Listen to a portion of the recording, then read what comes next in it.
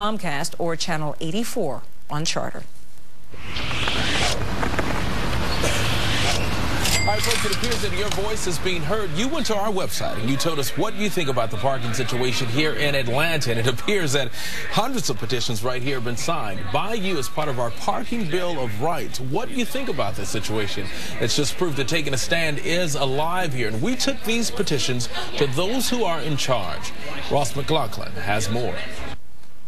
11 Alive gets results. We heard you, we listened, and City Council is listening too, with some members taking up the cause. I think, what 11 Alive has done, I think, is certainly an exemplary effort. Atlanta Council President Caesar Mitchell is talking about the 11 Alive Parking Bill of Rights. 676 of our 11 Alive viewers have submitted their protest in an effort to get Park Atlanta to do a better job. And last week, 11 Alive's Keith Whitney presented them to Councilmember Kwanzaa Hall to take to Council. 600 signed petitions have come in about this in the last few days, and I think they'll keep coming in. So it's probably wise that we be proactive and kind of step forward and continue to try to address the concerns that are out there.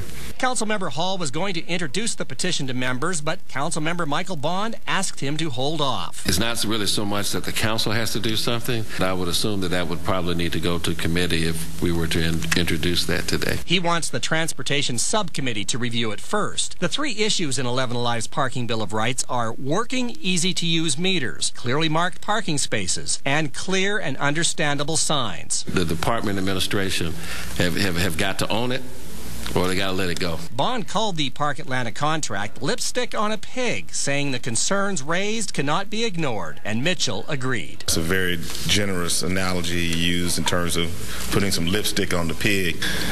I was thinking more of a pig roast, but anyhow, I think it's just that's just a clarion call for us to take some deeper action.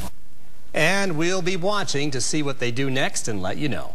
Sure will. Ross, thank you. And you still have time, folks, to sign the petition for the Parking Bill of Rights as well. You can go to our website and search Parking Protest. There you will find the form to fill out and sign. We're taking a stand for you and are committed to helping fix the parking problem here in Atlanta.